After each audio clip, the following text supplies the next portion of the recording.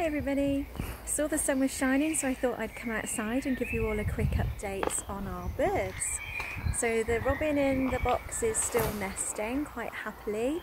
Haven't heard anything from her, but we have been able to video the daddy robin coming and giving mummy robin some food, which is very nice. Would you like to have a look around my garden? Right, come on then, let's go and have a look.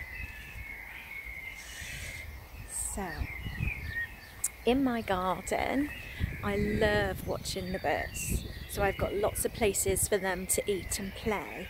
So I've got a couple of bird baths, an insect hotel, and here I've got lots and lots of places for them to eat. And this food here is some food that I've made, and I'm going to show you how I do that.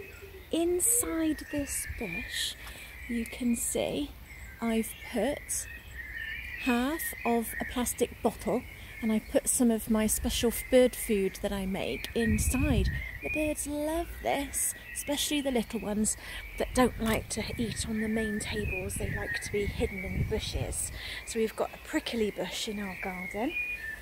So the tiny little ones, the dunnocks and the blue tits and the robins, they like to eat in here because the big ones can't come in and steal all their food. So they've got one in there, and that's just, I don't know if you can see that, that's just a little yoghurt pot there. And then I've got this one in my arch. They love this one.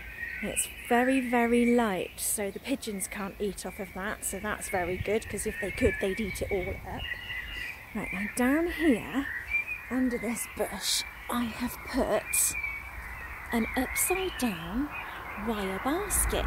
And that's because some birds, they don't like eating with the other big birds flapping about. So they come in here and they eat from the seeds that I put inside, and then the other big birds, they can't take over and steal all their food, which is really nice. What have I got over here? This is part of my garden. Here I've got another bird bath, they like that. Needs a bit more water, I think, we need some more rain. And then going down my little path over here past the roses, my son Harry built me this bird table for his school project.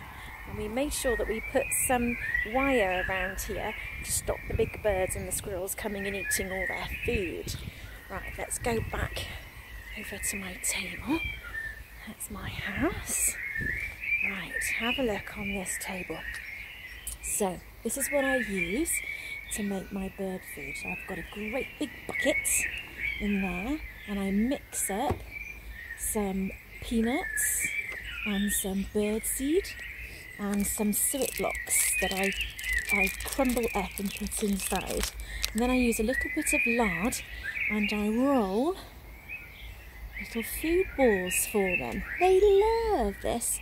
This is what you could see hanging up in the bird feeders on the bird table, on the bird hanger. This one here. Oh look, there's a blackbird already there. Okay, well I hope you've had a nice little look around my garden. I hope you're able to get outside, and if you live in an apartment or a flat or somewhere without a very big garden, then now you can get outside, go to the park, stretch your legs, but remember, always looking and listening for the birds. Which ones will you find? See you soon. Bye!